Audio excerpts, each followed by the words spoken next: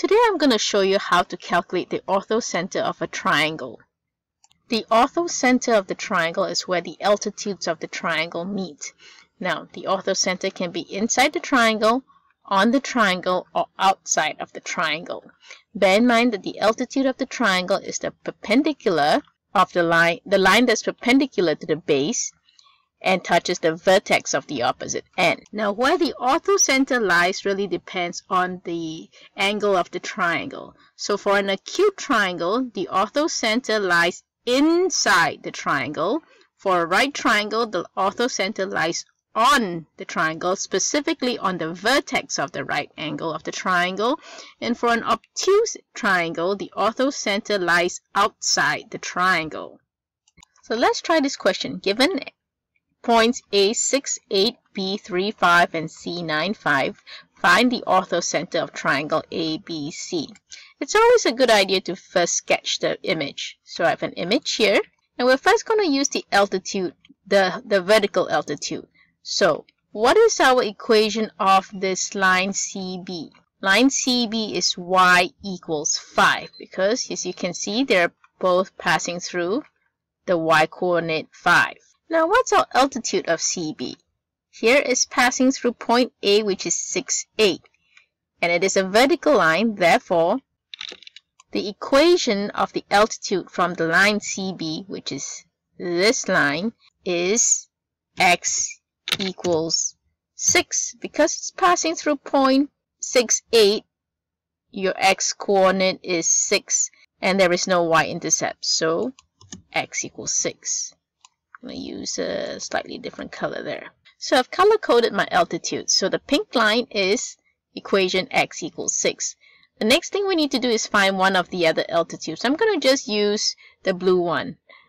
You can use the white one. It doesn't really matter. So if you recall, to find our equation of the line, we're going to use y equals mx plus b. And if you also recall, your m is your slope, which can be found by the formula y2 minus y1 over x2 minus x1. So I've labeled my coordinates x1, y1, x2, y2. So y2 is 5 minus y1 is 8 over x2, which is 3, minus x1, which is 6. And I've color-coded that. That gives me negative 3 over negative 3, which equals to 1.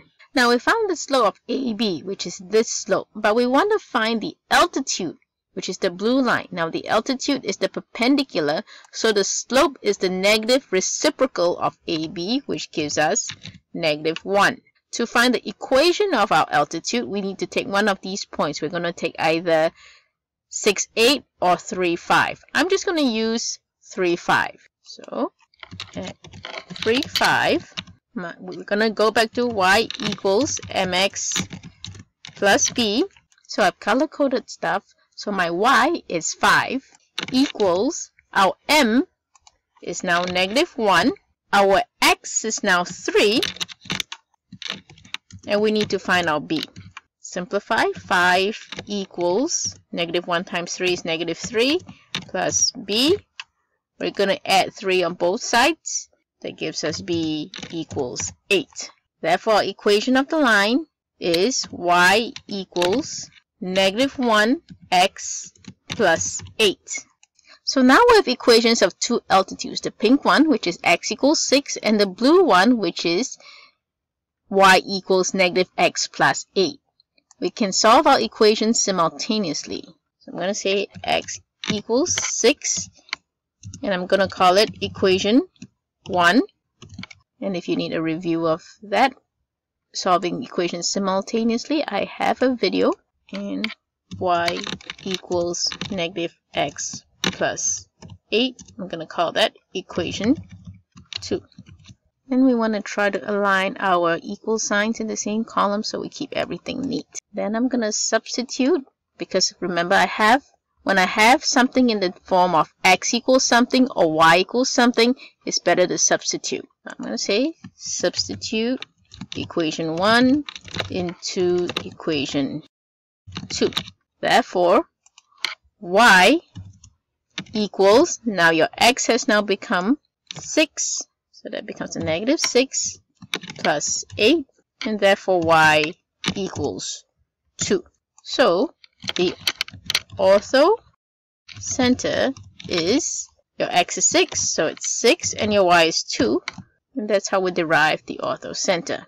Now, if you were given a triangle that did not have a flat base, like the one with a base of CB, then you would have to find the equation of two altitudes, which is, first you have to find the equation of two lines, either AB or AC or CB. Find the slope of each of those lines, then the perpendicular slope, which is the negative reciprocal. Plug those back in as we did for the slope of altitude of AB as shown here. Find the equation of each of the altitudes, and then find the point of intersection simultaneously, and then your final x and your final y would be the orthocenter. If you like this video, please be sure to like and subscribe to my channel. If you have any questions or comments, leave them down below. I offer tutoring services as well as notes, worksheets, and lessons with full answer keys online. And if you'd like to support my channel, you can consider supporting me on Patreon. Links down below. Thank you for joining me, and I hope this lesson helped.